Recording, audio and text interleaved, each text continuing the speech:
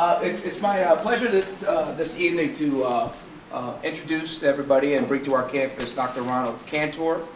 We had actually sent out all of his vita and biography information earlier on the website. That's still available on the website, so I won't go through all of that. Format for this evening is that he'll talk to us with an introductory statement. Following that, that the folks that are in attendance would be able to ask questions of Dr. Cantor. We have a feedback form to compile information. That information will go to Jenny Wang, who's the director of IR, who will kind of synthesize and compile all of the feedback that's provided by folks on campus.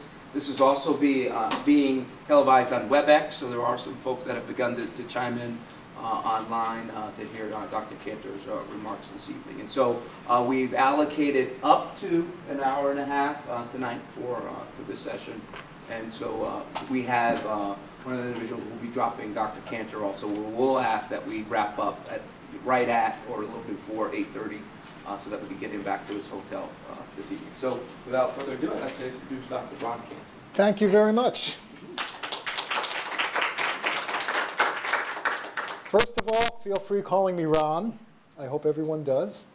My goal is to make people feel comfortable. My goal is to make people feel comfortable enough that they say and ask whatever it is that they need to, in all candor, because I know there are many, many good people doing many, many good things for many years here and at the other colleges. And I also know it's a time of transition and a time of anxiety and a time when not everyone agrees. And I want you to be candid with me, ask me anything you want. Follow up, disagree with me, whatever it might be. So, very briefly, I was the first person in my family to go to college. Well, technically, I was the first person to graduate from college. My father did go to several colleges for a very short period at each one. And as he said, he majored in gin rummy and never came close to graduating. So I was the first one to graduate from college. College was such a wonderful experience for me. It opened my eyes academically, interpersonally, culturally, diversity-wise, opportunity, horizons, all of it. I loved the experience so much that I never left. I've been at colleges and universities my whole career. I've continued to learn a lot from students, from faculty, from staff, from community partners, and many others. Microphone is working, right? It's a long day, my voice isn't as strong as it was, and I'm drinking tea. I want to make sure you can hear me, so wave your arms if you have trouble. I started my career in student affairs, gradually moved over to academic affairs, then campus administration. For 7 years, I was dean of a branch campus, and the politics, culture, and dynamics between the main campus and the branch campus informs in some ways, not all and not on the same scale, but in some ways I think some of what you're wrestling with now.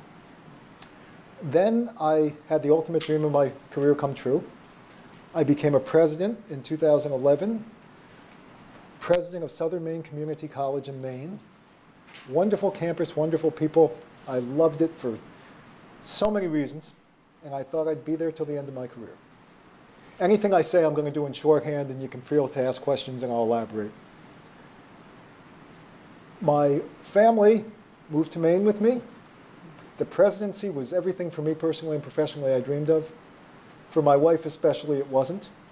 She had grown up in a small town in upstate New York, and only child, her parents were aging. After 2, 3, 4 years of my wonderful presidency, she said, "Can you look for jobs elsewhere? Maybe back in New York." And I said, "No. I love it here. I love this job. It's what I always wanted." And I resisted. A little more time went, but she's a good trooper. She tried.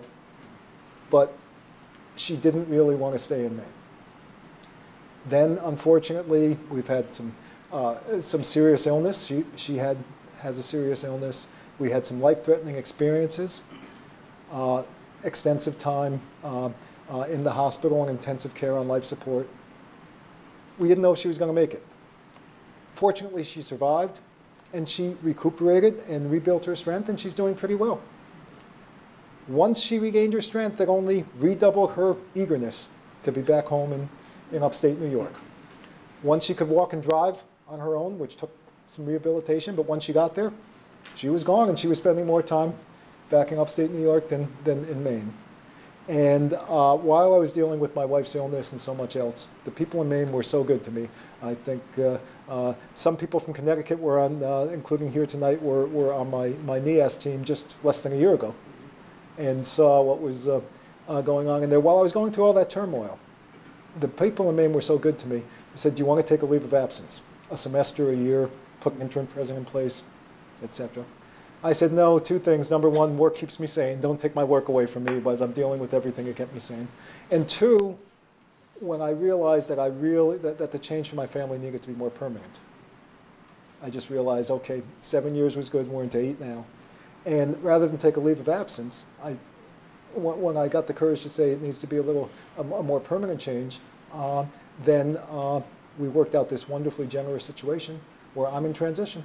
And I'm still working for the Maine Community College system, largely remotely, dealing with my family issues, getting everyone stabilized, which things are going quite well. My wife's health is holding steady. I'm getting more into it than I thought of. It's tired, and I'll shut up in a second. But she gave up her career when we moved. She really wanted to. Then once she got sick, she wanted to go back to her career. She's back in her career. She's made her move. We're more stabilized now. Okay. Maine is too far away if she's in New York State. I've been looking at opportunities, some in New York State, just like she always wanted. Some of those opportunities are about the same distance driving as they are to here. This opportunity came up. I'm like, I can drive that much time to get home every weekend, every other weekend, whenever I could work it in, and have a two-family. So that's what originally opened me to the possibility. People ask me if I'm crazy coming into a situation like this. The answer is at least half I am. I don't have all the answers. I hear hornet's nest. I hear all kinds of descriptions, and I think they're all true. But I also know that I'm a person, and my DNA is transition and change, cultural and otherwise. And I'm all about helping organizations work through change and try to recognize the values, sometimes competing and conflicting values, and help everybody work together in order to make tough, difficult transitions the best they possibly can be, which is never complete for everybody. But you get it. That's what I have to say to kick off. Ask me anything you want.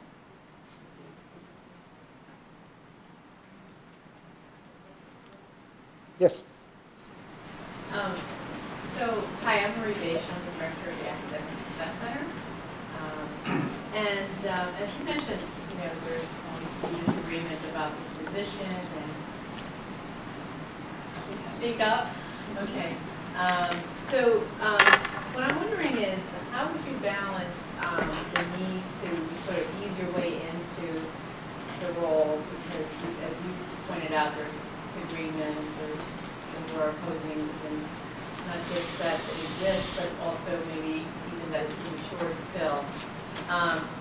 So balancing that with, certainly you have to get in there, you have to assume the leadership role and be effective and provide some of the structural changes that need to occur. How do you balance that in a way that is effective? You walk right in, you listen to a lot of people, you try to walk in their shoes, you ask them for their input, but more than that, you engage. You try to develop as much sensitivity and understanding as you can of how it all looks from their perspective. You bounce it off them and other people, and you refine it. Someone earlier today said, you're walking into the middle of all this, and they meant chronologically, time-wise, and they were worried about the time frame. I said, I'm walking into the middle of this in more ways than just chronologically. I don't have positions, not that I won't develop some, but any position I develop, any inkling, if people are disagreeing. It's not that I don't believe, and especially in this situation, from everything I've sensed, listened to, read, heard, researched, watched, this is too much of a yes versus no, right versus wrong, all or nothing, win-lose, set up for a win-lose situation. I think it has to be a win-win situation, at least to a significant degree. I don't think everybody's going to be happy. I think that people are feeling that they're Their good work, their values, and the values of their colleges are at risk. They think that consolidation, or students first, or however you put it, is going to take away the important identity and characteristics and priorities and strengths and value of individual campuses. I don't believe that's necessary. My point is, I've heard things on all sides phrased pretty blatantly, and I recognize there's questions of trust, as well as skepticism, communication, input not being listened to, lack of opportunity for input, and all that sort. But I walk into the middle, and I'm reaching to both sides. And I honestly, so far, I've been at a disadvantage in every room I've been in. And all of you know, I think, that this is my 5th college today. Some of you know that it's my 12th college in Connecticut. This is number 12 of 12. Some of them there's various degrees I picked up on this issue, and I am walking into the middle.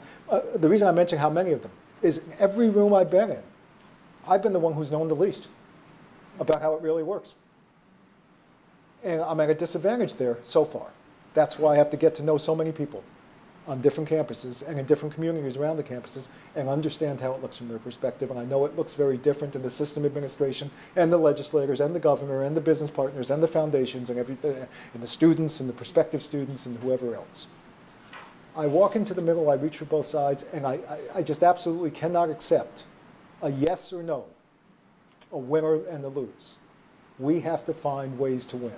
Because guess what? I don't know anybody who doesn't support the good values of higher education and the services and the outlook and everything else that we invest in students and communities. That has to continue. I don't know of anyone, it sounds like people don't buy or don't accept or don't believe that there are restraints or constraints, that the world is changing demographically, culturally, technologically, financially, politically, in every way, shape, and form. And it means that the resources are not there. And we have accreditors telling us that on the whole, I've heard it from many colleges, oh, my college is stable financially, it's those other ones. Or my college is okay with it, on and on. Guess what? I've heard that at a lot of colleges. Okay, it's all in perspective. But when you walk in the middle, you realize that there are some real issues. And as the accreditors point out, there are problems with sustainability, financially, and student success-wise, and equity-wise, etc. The status quo cannot continue unless campuses close, etc. There's a plan for an alternative. People don't. We can talk about top-down, everything else. I'm beginning to ramble, but I understand so far everything. I understand only pieces of it, but what I'm understanding has at least 2 sides, and I empathize with both sides, and I want to find ways to work it out, because that's all that can be. Because it can't be a win-lose. Yes. Hi, Dave Cedar. Zero-sum mentality can be very difficult to change. Especially in a shrinking pie. Yes. How do you do that? How do you change that way of thinking? Reframe. You can't shut that. Well, one is, as I said, try to help people feel more safe and more secure. Try to help people feel respected and listened to. How do you do that? Genuinely respect them and listen to them. I'm not sure there's been enough of that. So far I respect everybody involved. And I need to listen a lot more. But when it becomes a zero-sum game and fighting over a shrinking pie, that can't be. I mean, I've been there in colleges and universities when, ooh, my department has an enrollment problem. If I just can get this major passed and do this, I can steal 10 students from that other department. Wonderful. Whether it's students or budget or anything else, we're fighting a zero sum and we're rearranging deck chairs. We've got to grow the pie. You can grow the pie the Benjamin Franklin way. Penny saved is a penny earned. You can grow the pie creatively through partnership and collaborations. And I don't, for an instance, think that you're not already doing these things. And you're doing them with passion and innovatively and creatively. I know you are. I believe that through regionalization, some additional opportunities for partnership and collaboration can emerge that can help grow the pie. No, it doesn't mean it brings in millions of dollars if you simply if you flip a switch. It's not that easy. But when you begin to look at things differently, when colleges or campuses are working together on some strategic priorities, I think we need, as I said in a small group earlier today, regional strategies that value distinctive campus communities. It's not an oxymoron.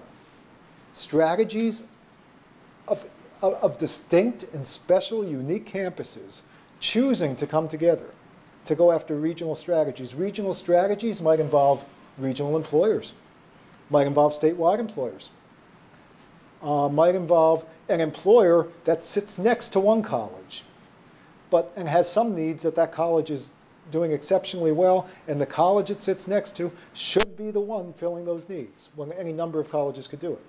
I understand geography, but if there are needs that college can't completely meet for that employer or that community, then there's a strategic partnership that's necessary. So again, I'm not accusing people of being overly competitive in issues of turf. I'm not hearing a lot of that. If I were, that would be an easier answer. But I'm not hearing that. But still, reframing, not as a win-lose, not as a fixed pie, or shrinking, that's really a shrinking pie, but reframing that there's got to be some creative opportunities. How many industries have been reframed?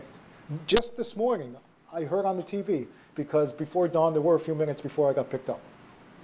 And I heard that the last of the Blockbusters were closing, or somebody corrected me that there's still one left. Yes. Okay, whatever. There used to be 9,000. Did we give away movies when we gave away Blockbuster? No. There's still movies. A better example that I think is a little more parallel to the world we live in.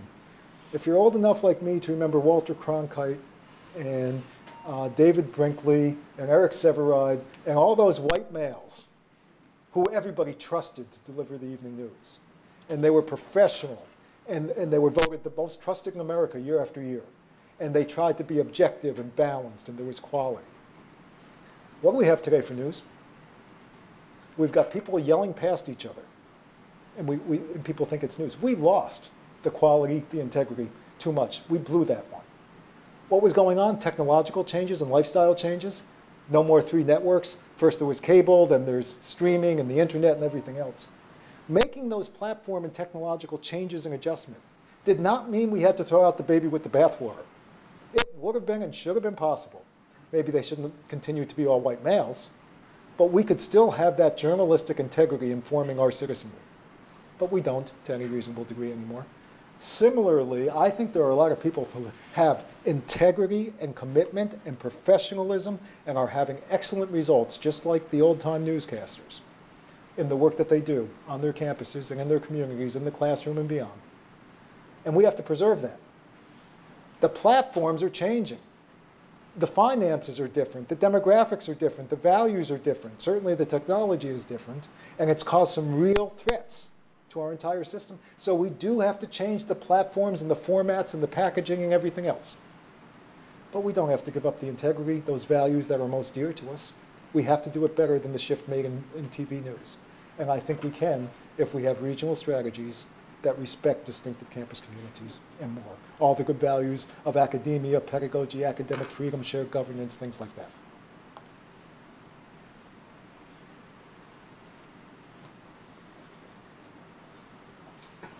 Yes?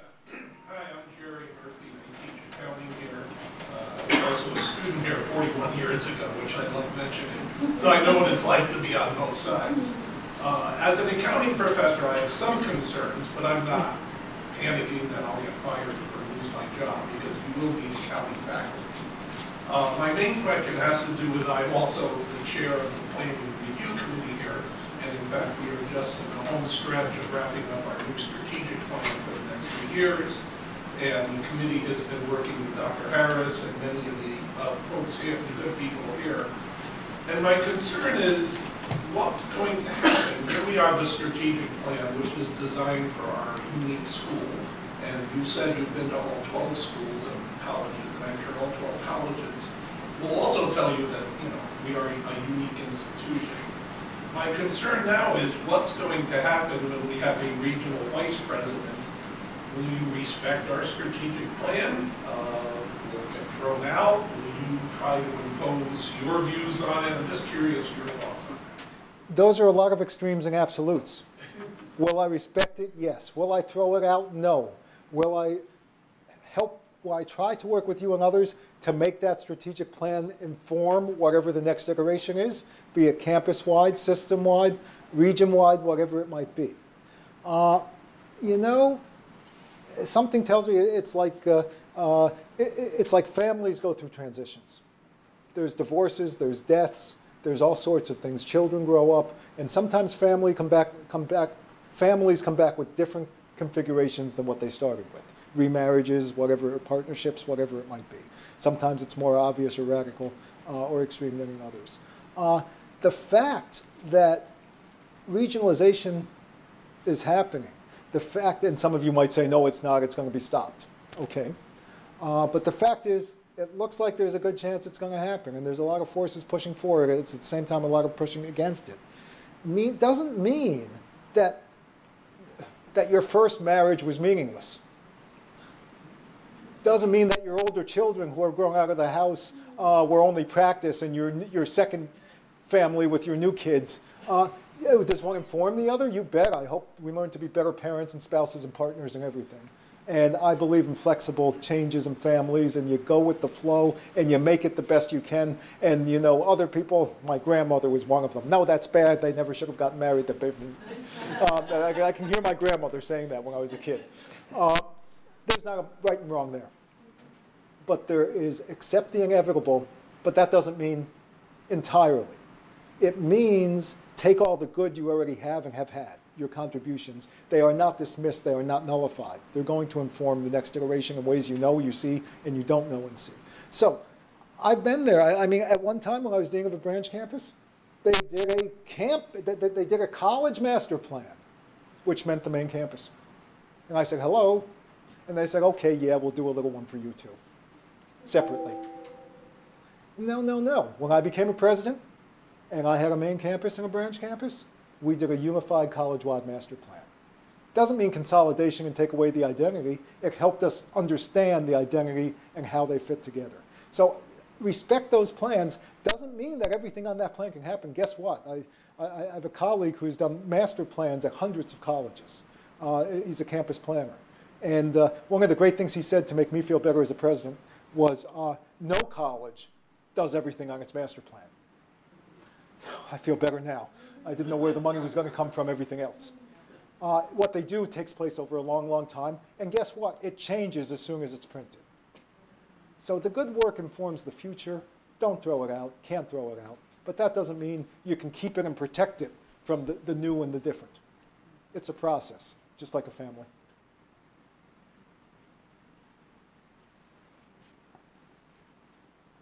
I see one over here. Let's go over here first. My name is Cheryl Lee. I'm with the nursing department. I had read about the university's main consolidation plan, and I was curious if you were part of that, and what could you bring from that process that's going to show us what we're going through? Because then you told your story, but I'm wondering, were you actually downsized out of that? No. In Maine, there are two separate systems. University system with 7 universities, and a separate community college system with a different board, a different entity entirely, of 7 community colleges reporting to that board. The consolidations, big and small, attempts and successful and partial, whatever, was all with the university system. Community colleges, there was no consolidation.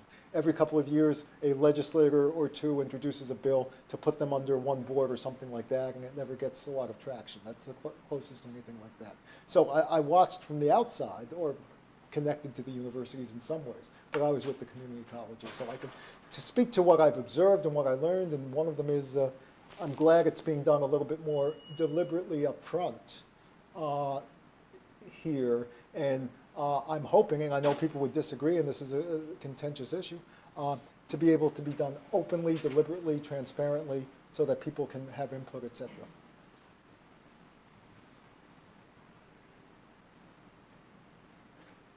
Yes? What challenges do you see that need to be addressed within the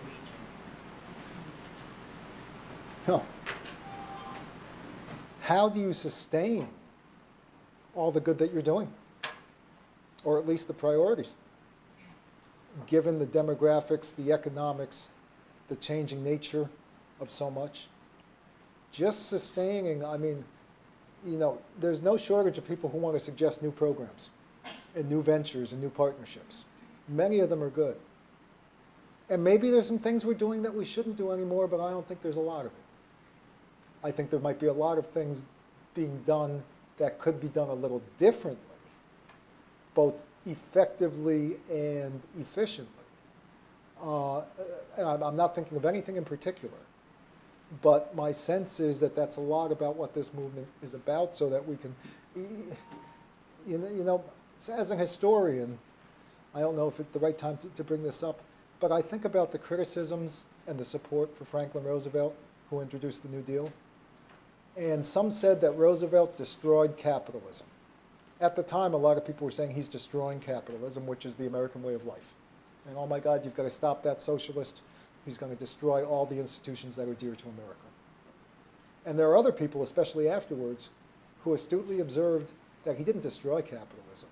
He saved capitalism, because the threat was so large that unless significant structural changes were made, capitalism wasn't going to survive in the United States at the time of the Great Depression.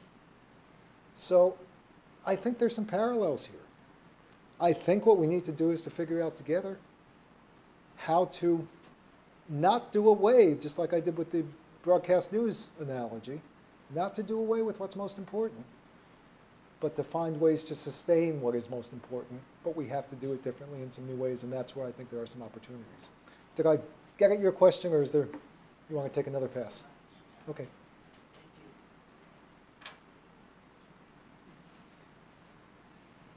Yes? You seem like you're a quick study, a quick learner, is that true? Are you asking about how it feels on the inside or what it looks like on the outside? I'm told over and over again what you just said. I confessed a few minutes ago that I'm at a disadvantage in every one of these rooms I walk into because you know it better than I do, and I'm going inside, oh my God, you know, let alone all the acronyms and all the different colleges and everything else, but what is most important, and it's just all flying, and I'm picking it up, and I'm grasping pieces of it here and there, and that's growing. But I always feel, to be very honest, it's a challenge for me. But I guess I pull it off okay, or so people tell me. And people tell me that I've got a way of grasping and articulating the big picture without losing the important emphasis on the details. And especially the word articulating comes up a lot in the feedback I receive. That I can articulate the complex problems in a way that makes sense to people, and they can begin to break them down and understand them and prioritize and focus on pieces. And sometimes they throw in that keeps me on my toes, or some people say he never forgets a damn detail, and on, and I think I'm sporadic in that. Some things I never forget, other things I do. But I guess it comes off okay, or so people tell me. Thank you for the psychoanalysis. I probably said more than I wanted to. Okay. Could you talk, Capital is one of the most diverse colleges in New England. You look at the diversity that exists here. Could you talk a little bit about your commitment to diversity throughout your career, and how that, assuming that you have been, okay, I know you, and so this idea of, and how that manifests itself in some of the achievements that you're most proud of as it relates to diversity commitment and that commitment. When I stepped down from the presidency, and I got a zillion emails and phone calls and people making their way to my office, and you've been to my campus, so you know I even lived on campus. The president's house was in the middle of the campus, and people knocking on my door. The president has a house. Don't get any ideas. A house overlooking the ocean. Yeah, he's got a house on campus. Okay, so what are you saying? But it is me. Yes, it was also a beat-up old military base with a leaking roof and the issues. Okay.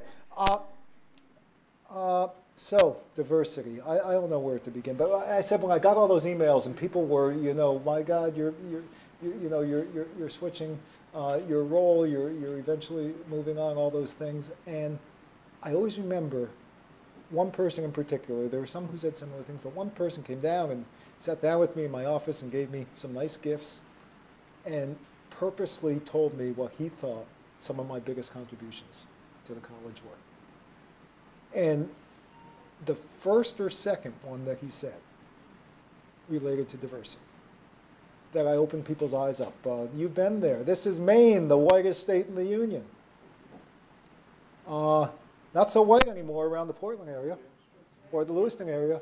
A tremendous influx of refugees, immigrants, asylum seekers, not because they're resettled there. When I was in Utica, New York, that was a resettlement area for refugees. That people understood. Portland area is not. Portland is a secondary resettlement area because once refugees come from all across the Mideast or regions of Africa and they land in Texas or California or Arizona or wherever it might be, and there's an active network, word of mouth. What's their biggest fear? Safety. They've seen their families murdered. They've been in refugee camps, etc. What's most important to them is safety. And word is out on the vine that Maine is safe. And they come by the droves to Maine and start new lives there in the whitest state of the union. And it's changed the complexion. 60, or I think it's more than that now, more than 60 languages spoken in the public schools surrounding my main campus. Boy, was that a change for that college. Boy, did we have to wrestle with some things. But I go back much, much earlier. I go back to, remember I said college was an eye-opener for me? I was trying to open my eyes for a few years even before I got to college. I grew up in an environment, I already said, my family wasn't educated. I was so conscious of the educational and cultural gap between my family and so many others in the community. Sometimes in terms of education, sometimes in terms of diversity. So anyway, that has been my lifelong drive, to get a PhD, to become a college president. That's what fueled me from an early age. But I'm thinking, I went to a small school with the same dozen kids in my class from first grade through 8th grade. And when I got to 8th grade, I said to my parents, I need a change. There's a bigger world out there. And I wanted to switch to the great big high school that had not only a very diverse population, but at the time was known for racial strife. And we're talking, I mean, how old am I? What year was it? 70, early 70s. The terms used at the time were race riots on the TV news and major incidents. And my parents and others were, you want to go where? And I said, there's got to be a bigger world than these dozen kids I've been with since first grade. And I was so glad I went there, because then I walked into the issues and the challenges and the opportunities of diversity at an early age. Then as I went on through life, it was different. I told you about immigrants and refugees in my last college. Frankly, I've always had a mind that diversity, every human dimension or measure of diversity, yes, racial and ethnic and religion and cultural and sexual orientation and preference and gender and physical ability and so many other factors, but also diversity of thought, diversity of background, diversity of approach, political diversity, everything else. If we could fix a few political diversity problems and get people to stop talking past each other in our country right now, it would go a long way. And it's all tied to racial and ethnic and everything else. So many people in higher ed are more sensitive to that. Yet, so many of our higher ed institutions that we see ourselves as welcoming and supportive, yet there are hidden barriers that make it unwelcome. I could give a bunch of examples, and I feel bad if people are watching on TV or hear me use the same examples again. But we had the audacity on our campus to have a sign outside in front of the chapel on campus, right across from my house. I don't know if you remember the sign. It said All Faiths Chapel. All Faiths Chapel. What a wonderful universal idea. All faiths welcome in that chapel. Except the pews were screwed to the floor. So when the Muslim students needed a place to pray, they couldn't move the pews to spread their prayer rugs. And we didn't have a foot bath for them to wash their feet before they prayed. And I can tell you about our fits and starts to try to accommodate their needs and how it didn't go well in so many ways. And that was an eye-opener for that college. That's such a good example. There's more to that one, but in the interest of time, and there's other examples. But I tried, First, student diversity, faculty diversity, hiring diverse faculty. Why can't we do better? Well, you know, all the real reasons. They don't apply, there's none available, whatever. But then with the immigrants and refugees, it became, and even before that, I can think of previous institutions, visa issues and sponsorship and expense and everything else, and the college doesn't do that. I'm like, why not? Why doesn't the college do this? Why can't the college do this? So I've stepped in at times to try to encourage things like that, on and on. But I think it's inherent, if we're going to be a college, it's inherent in what we do. If we're going to be a society and a community, it's inherent in what we have to do.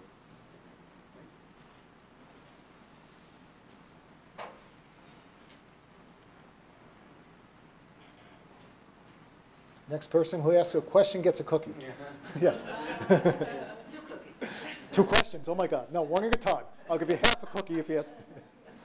I know you've visited 5 different colleges at this point, and you fielded a number of questions. What is the one question that has stood out for you and why? Oh, questions are like colleges. Everyone is unique and they all stand out. I mean that. Oh, there have been so many. I can't resist the student at one campus who I don't know how much he researched to find every newspaper article that's ever been written about me and asked me some tough questions, some that were not too flattering. And it was funny because he didn't pick up on it, and I mentioned that, you know, my LinkedIn account tells me when people are looking on it sometimes. You know, people are searching, Googling me all over the place, a lot coming from Connecticut. I get all that. But I said, I wrote an article a few years ago about community colleges and humanities. And I get, every time someone goes to that archive, I get a notice from the library. So I only got one recently that somebody found a reference to that. When I said that to the group, the student was like, how'd I miss that? But anyway, one student sticks out. I guess what sticks out to me, not a question, but series of similar questions of people concerned about changes and trust and input and direction and consolidation and everything else. And I line all those questions up, the similar questions that I received, and I look at, in all of them, there was a level of interpersonal and human respect. Even when people were so angry they wanted to kill somebody, I didn't feel they wanted to kill me. Not yet, I don't work here yet. But I up front tell people, be candid, and people are candid, and I appreciate that, and we can look each other in the eye at the end and shake hands, etc. So the series of questions, in my own mind, what sticks out is the varying different ways that people tried to ask me and tell me, there's a lot going on here. And we're skeptical. But we want to do the right thing, but we can, but we can't, etc. And the variations that I heard on that, that's what sticks out to me most.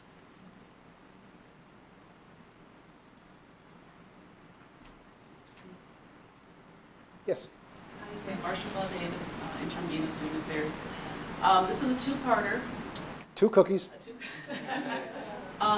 What is your philosophy on first-year success and first-year experience courses?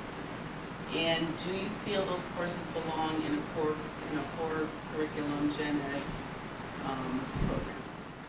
program? I don't know the specifics. I'm open to arguments on the specific of that one, the last part of your question, whether it should be in a core curriculum or not. I know that as president, our version of a first-year experience course, we mandated during my time, and it wasn't mandated before, so to call that part of the core curriculum, we made it part of every curriculum, on and on, so I've done that.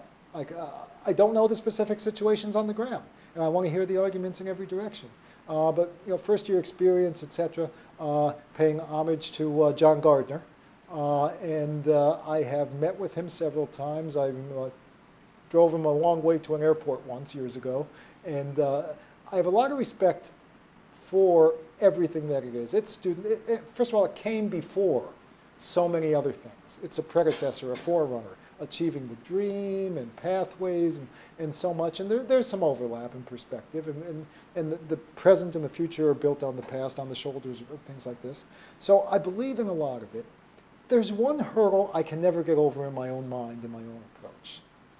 And that is Tell me what the heck is it first year for a community college student. If I were at a traditional four-year institution and they'd say, well, it's the first year. Or they'd say X number of credits. I don't, given the realities of today's community college students, I do not know how to mark the start and the end, let alone the middle. Do they start when they show up on our campus the first time, the fourth time, when they took a course in high school? I spoke with a student at one college completing her degree after 3 attempts spread over 20 years and finally finishing her program. On and on. I just don't know what first year means. So many students, you know, the first year in one program, first year in a different program, first year at one college, first year online, first year in high school. I just, you know, I don't distinguish.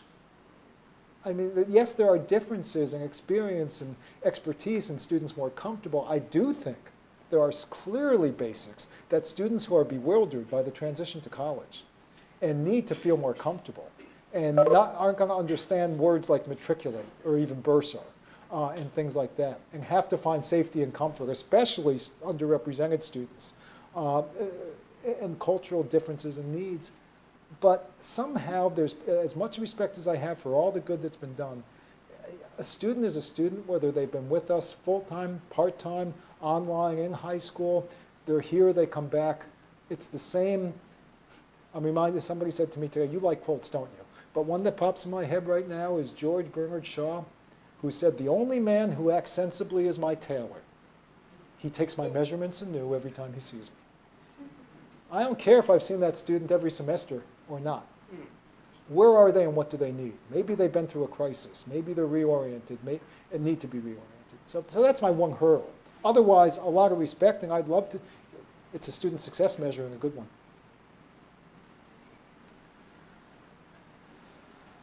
Yes? Maya Drager, interim academic dean here at Capital. So I have a question about faculty. So at Capital, we have 2 faculty unions. We have an AFT union, we have a 4C union. So they're 2 separate unions for the same faculty body. And some of the campuses in our system have a single union, and others are like ours with 2. What's your experience working in this type of environment? And have you had experiences in an environment where you have multiple unions within it? Oh, yeah. Yes. The 3 community colleges I've worked with in my career, every one of them has had collective bargaining units and unions. It's ranged between, I think, 2 unions and 5 unions per campus. Sometimes they've been local unions with negotiations at the local level. Sometimes they've been system-wide or statewide. I've been in every mix of it. Most importantly, I welcome unions to the table. Certainly when it comes to terms and conditions of employment. That's what they exist for. So, and there's no getting around that. You can't violate a contract. You have to negotiate in good faith. All those other things. You have to have labor management committees, which I've often co-chaired, in order to resolve issues. Even if it's at a statewide level, those have to be resolved often at the local level. So all of that. But I welcome union leadership and other union members to the table in a lot of other ways. I think it's part of shared governance. Maybe not formally in the bylaws of the faculty senate. It might be, it might not be. And different colleges do this different ways as far as standing committees and union leadership or whatever. Some do a lot of it, some do none of it, and everything in between. But what I mean is both formally and informally. Unions, and especially union leaders, are part of the culture. And I don't know if I said in this group, I've seen so many today, but I love the quote for an old boss of mine used to say, I don't know where he got it from, but culture eats strategy for breakfast. And who contributes more to the culture of a college than union leaders and members? So I don't want to deal with any part of the college, any decision, any prospective issue, whatever. I want to hear from and interact and engage with unions on anything before the college. So formally, I've done things such as created what we call the Leadership Council. Leadership Council was anybody who had anything close to leadership in their title or their role. Once in a while, once a semester or twice a semester, I'd call a meeting of the Leadership Council.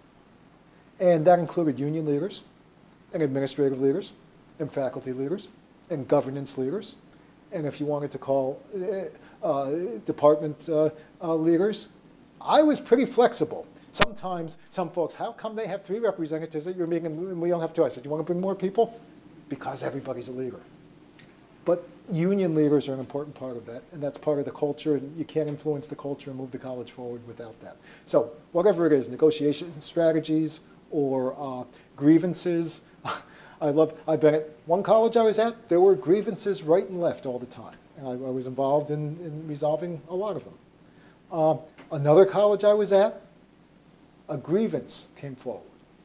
The college had not had a grievance in 7 years. And it was a riot the way it happened. I was sitting there talking with my boss, and I said, look at this grievance. I don't understand what they're actually saying. The format doesn't make it clear. Is this in the right format? I'd been there about 5 years. The grievance came 2 years before I got there. She'd been there forever.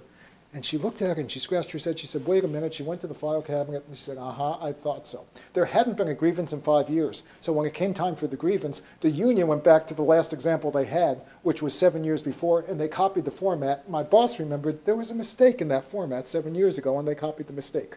That just shows how some different colleges dealing with, in this case, grievances, but different climates and collective bargaining, and inclusion of union leaders and membership.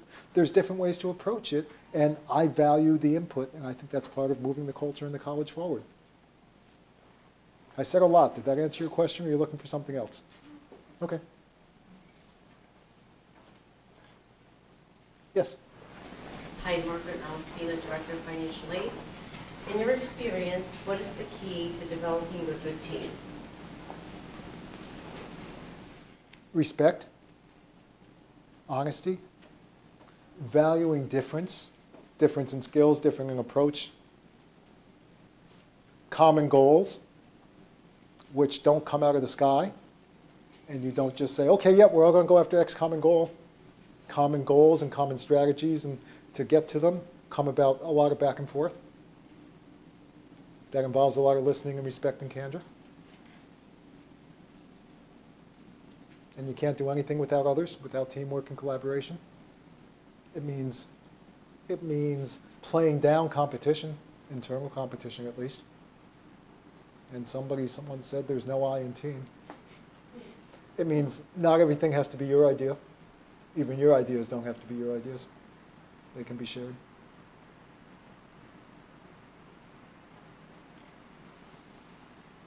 Yes? I'm Erin John Forrest, full-time faculty in nursing.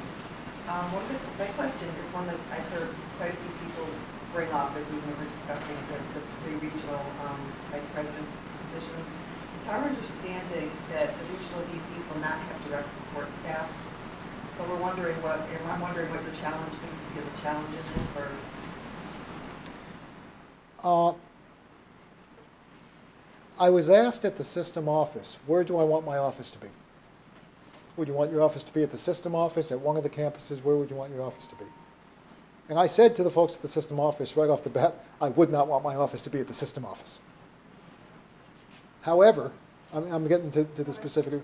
However, I said, I want to be comfortable in the system office, just like I was in system offices in previous jobs.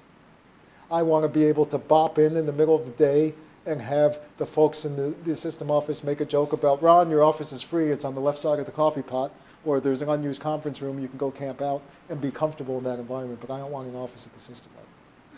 At my last two jobs, I had 2 campuses each. I had 2 offices in each of those last 2 jobs. When I had 2 campuses, I could have 2 offices. When I have 5 campuses, I don't think I can have 5 offices. My office is going to be in my car on my cell phone. I know there's no support staff. I tried to, in an earlier group today, this came up. How are you going to operate without support? And I started to lead into an answer. I said, whoa, that sounds too much like I'm going to borrow yours. Because I know whoever I'm talking to already doesn't have enough support and already has too much to do. I'm not going to borrow other people's. However, I only do my work through teamwork and collaboration. And I'm not going to be doing a lot on my own. So whatever I'm into, I'm going to be sharing with you or somebody. And I hope that as you invest in the efforts that we do together, you might be able to tap some support. That doesn't mean an administrative assistant that's sitting outside your office, because probably those went away long ago for most people. But somehow we just figure it out. That doesn't mean I want to add anything else to anybody's plate.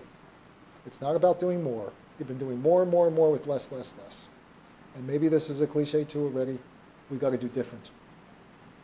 So whatever, I'm pretty comfortable in my car with my cell phone. I've learned how to say, hang on a minute, let me go check my calendar on the same darn phone, and if I lose you, I'll call you back. I do a lot of that.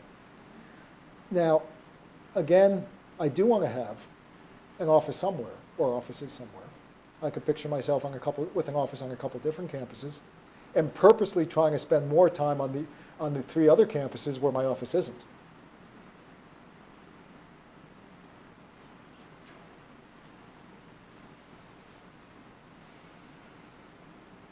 Have I said it all? Or is there anything else you want to throw at me? Yes? Since you've been to all 12 campuses and have gotten similar questions and have heard and seen 12 different varieties of everything, what advice would you give us here at Capitol?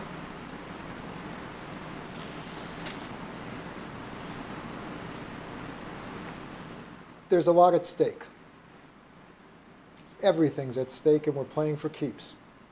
We're trying to sustain values and contributions that are, I believe, the most meaningful and best potential for communities, colleges, and society.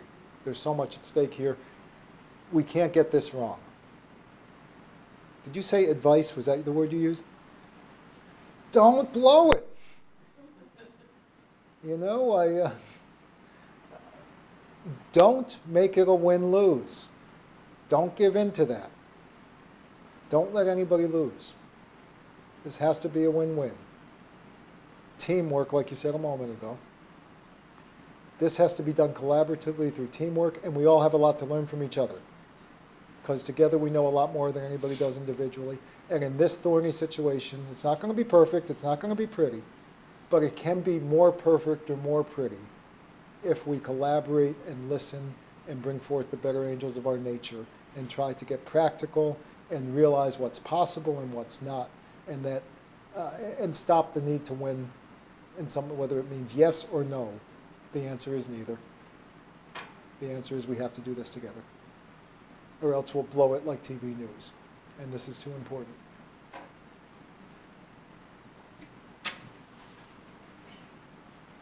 Any other questions? Yeah. I'm sure that it's been brought up in other earlier meetings, you know, that one of the concerns that we have about consolidation is the fact that we're bringing in another level of management, essentially, which is going to cost more money, which we were trying to get away from. And I look at you potentially stepping into this, and, you know, like you touched on earlier, it's going to be, you know, find a way to work with it, but it just, trying to figure out how to fill my thought. You're stepping into a big can of worms, you know, we've got this vicious cycle with lower enrollments, we've got higher costs, less income, and now this consolidation. And we look, you know, like I brought up earlier, the Maine, which, for the article I read, they consolidated, it really didn't help any because they had another level of administration. Maine, even the university system, didn't really consolidate. They consolidated one campus that was falling apart and very tiny under another one. But that was it in terms of accreditation. But that was it. There have been attempts to consolidate that have failed years ago. And there's been some pressure to consolidate and to get chief financial officers to report to the system office instead of the individual campuses. That raised concerns about accreditation, so they kind of backed into the same situation that you're in. And as far as I know, that's what they're looking at. But it's not that they consolidated and then there were problems. I mean, there might be plenty of problems, but anyway, so. Yeah, we sometimes struggle to see that, okay, we have these problems individually, now we're going to group them together with another person, but what is that actually really going to do for the system? And you coming into that, these are our questions that we're sure. presenting. It's just, I don't see, you know, where this is actually going to help or how you're going to deal with the input that you're receiving from each individual college that has these concerns. let me walk right into the middle of that with a concrete piece you mentioned. And I think what you were saying, which is a big legitimate question, how is adding another layer of bureaucracy going to help an already overblown system? Well, let's look at the history. Nobody dreamed up and said they wanted 3 regional presidents. I think what happened was Ojekian and others saw that if we're going to avoid closing campuses, we've got to do something. They believe that not everyone agrees with, that consolidation, first of all, I don't think people object to students first. I've heard some real angry responses to the irony of calling it students first. That one I understand, but what gets me more is I don't think consolidation is the right term. I think changing the status of accreditation, seeking a change in accreditation, and you might call that a euphemism or soft pedaling, but that's actually what is happening. I'm not seeing consolidation, regionalization maybe, but I'm not seeing colleges mashed together and merging. I mean, we might differ on that. But anyway, how does adding another layer of bureaucracy with my salary, and at least there's no support staff, but you know, it's expensive. How does that help?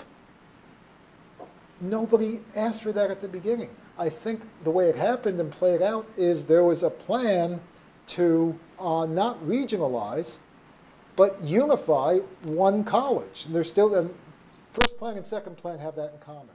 But based on the consultation with NEASC-NETSHE, they felt that was not realistic and that more administrative support was needed in the middle.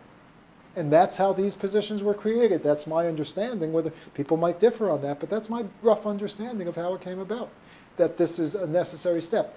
And this is what is a little more nuanced, and people might say it's baloney, but I don't know how clearly I said it in this group, but I do not see it as a powerful role that makes decisions and hands them down. I see the role as a communicator, an interpreter, a translator, a sponge, a cushion, a reframer that goes back and forth, up and down and sideways in the colleges, in the communities around each campus, etc. And that's what I can help with the overall profit. And I guess what I'm saying in part is that I'm a necessary evil, because there's a plan whether you like it or not. But NETSHE says you can't get to that plan. It's not realistic unless you have something else. Is that a whole other layer of bureaucracy? If you want to see it that way, I can understand that. I don't see it that way because I don't think of myself as a bureaucrat or a power position or power person. I see myself as that interpreter, translator, facilitator, cushion, etc., to try to help everybody come together and help a big plan come about in a way that preserves what it should and takes advantage and reframes as it should, and can divide it, work with everybody to have the wisdom to separate into those categories. Let me end by saying, I've just visited 5 colleges today and 12 colleges in all, and I feel like I have satisfied very few people with my responses. I'll confess to you, damn camera, I'll confess to you that even in the cars between campuses, I've said to various people things like, I can't believe that group I just came out of, and if you can find a candidate who has better answers that satisfy more people, please go hire them. Because I'm beginning to live it with you. I see the problems and what's at stake. And I want to help find solutions, and I don't have them all. And I'm not going to find them all. All I can try to do is work with everybody to get all of us closer to them and try to reconcile those irreconcilables as best we can. That's what I hope for. Thank you.